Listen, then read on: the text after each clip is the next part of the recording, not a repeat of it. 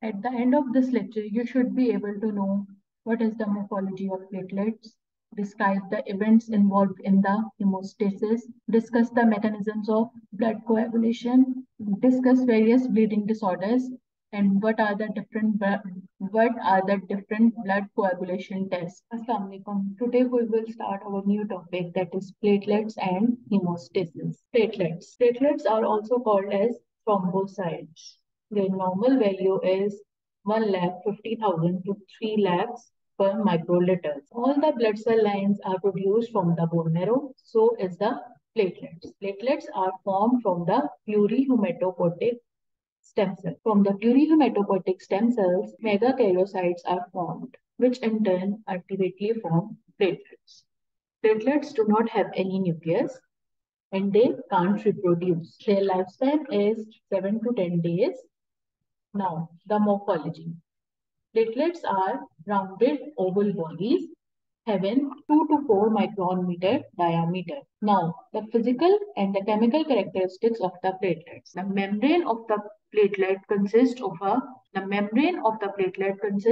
glycoprotein cord. Also present in between the glycoprotein cord is the phospholipids. Its membrane also contains receptors for the collagen, for the ADP, for the fibrinogens, von Willebrand factor, and the prothrombin. Within the cytoplasm of the platelets are the contractile filaments such as actin and the myosin, thrombostatin, which causes the contraction of the platelets, lysosomes, serotonin, ADPs, and other nucleotides. Also present within the cytoplasm are the clotting factors, platelet-derived growth factor, and large stores of the calcium ion. This platelet-derived growth factor causes the proliferation of the fibroblast cells, which in turn take parts in the healing of the damaged tissues or the blood vessels. Also present within the cytoplasm are the enzyme system for the prostaglandins, for the ATPs, ADPs, and the fibrin stabilizing factor. Endoplasmic reticulum and the Golgi apparatus are also present within the cytoplasm. So, what is the function of the platelets? The function of the platelets is the hemostasis. It is not the homeostasis. It is hemostasis. That is the stoppage of the blood or the arrest of bleeding. It consists of 4 events: vascular constriction, platelet plug formation, clotting, and the fibrous tissue invasion of the blood clot and dissolution of the clot. Now, the vascular constriction. This is the first step in the hemostasis. It consists of 3 processes: local myogenic spasm, release of local factors from the platelets and the damaged tissues, and the nervous reflex. What is this local myogenic reflex? Whenever there is a damage to the blood vessel or any trauma, signals are sent to the smooth muscles of the vessels, which in turn signals are sent to the smooth muscles of the blood vessels, which in turn causes the vasoconstriction of a vessel. Whenever there is a damage to the blood vessel, there is release of certain vasoconstrictor substances from the damaged blood vessels, such as thromboxane A2, which in turn causes contraction of the smooth muscles of the vessel wall, ultimately resulting in vasoconstriction of the vessel. Now, the nervous reflex. When the blood vessel is cut, there is a trauma or a pain. Pain signals go to the brain, which in turn send motor signals back to the smooth muscles of the vessel, resulting in vasoconstriction. Now, the platelet plug formation. It involves the aggregation of the platelets. Platelets, when come in contact with the damaged vessel wall, they change their shape drastically. They become irregular in shape and send out pseudopotias in all directions. The contractile filaments or the proteins contract forcefully, such as actin, myosin, and thrombostatin. These platelet contraction causes degranulation. Their surface becomes sticky and it attached to the exposed collagen plus the von Willebrand protein that leaks from the plasma into the tissues. Thromboxane A2 will combine with the ATP and increase the stickiness of the platelets with the vessel wall. Platelet activation factor also plays an important role in the formation of platelet plug. Now, the third step is the blood coagulation. The clot in cases of severe trauma will develop within 15 to 20 seconds, while in case of minor trauma, it takes 1 to 2 minutes to develop. Clot formation will be completed within 3 to 6 minutes and retraction will start after 20 minutes. In the next slide, we will study about the clotting process and the clotting factors. Now, the third process is the fibrous organization or the dissolution of the clot. Whenever a clot is formed, it then follows two of the possible courses. Either invasion by the fibroblast, resulting in the formation of the connective tissue. This occurs in case of small vessel holes, while clot can dissolve without any remnant. This occurs in case of large vessel holes. This figure shows us the clotting process in a traumatized vessel. Whenever there is a damage to the vessel, first of all, there will be the agglutination of the platelets to form a platelet plug. Then fibrin threads will appear and then a clot is formed, and ultimately within 10 to 20 hours retraction of the clot will take place. Now, the blood coagulation. The basic theory of the clotting is that whenever there is a damage to the vessel, a certain reactions occur within the blood, and the net result is the formation of a complex of the activated substances, such as prothrombin activator. This prothrombin activator catalyzes the conversion of the prothrombin into the thrombin. This prothrombin is alpha-2 globulin.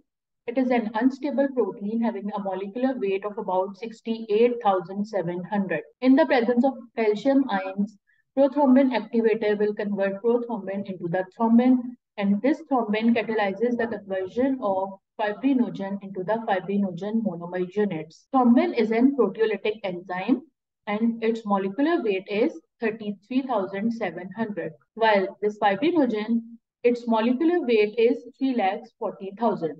It results in the formation of fibrinogen monomer units in the presence of thrombin. These fibrinogen monomer units in the presence of calcium ions form fibrin fibers, and thrombin formed initially activated fibrin stabilizing factor, which catalyzes the conversion of fibrin fibers into the cross-linkage fibrin fibers. Blood coagulation. Prothrombin activator formation is the rate-limiting step. Platelets have a role in the conversion of the prothrombin to thrombin, and the prothrombin is synthesized in the liver. Vitamin K is required for the prothrombin activation. Fibrinogen forms fibrin. It plays role in clot retraction. Clot formation is a vicious cycle.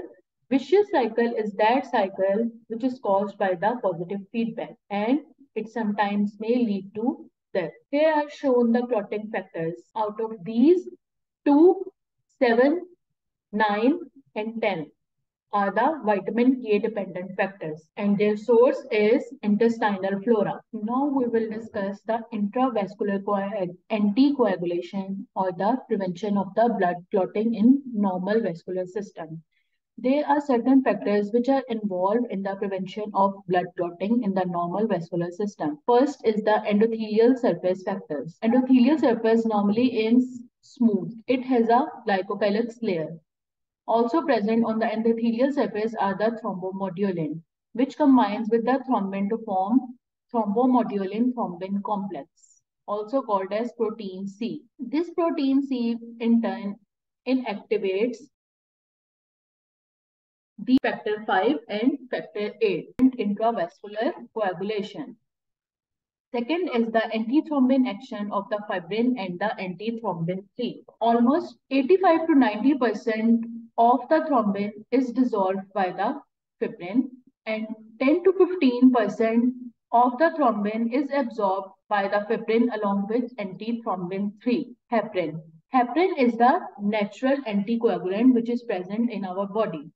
It is a negatively charged conjugated polysaccharide. Now, how the lysis of the blood clot occurs? There is a role of the plasmin. Whenever there is a tissue injury, there is the release of the clotting factors and the clot is formed. A large amount of the plasminogen is entrapped in the clot. This will not become plasmin until tissue plasminogen activator is released by the damaged endothelial vessel wall. The injured tissues in the vascular endothelium slowly release tissue plasminogen activator a few days later after the clot has stopped the bleeding. This tissue plasminogen activator will convert plasminogen present normally in the blood into plasmin. This plasmin is the proteolytic enzyme, which in turn removes the remaining unnecessary blood clots, the diseases, or the bleeding disorders. Whenever there is vitamin K deficiency, we know that 2, 7, 9, 10 clotting factors are the vitamin K dependent factors. And vitamin K is a fat soluble vitamin.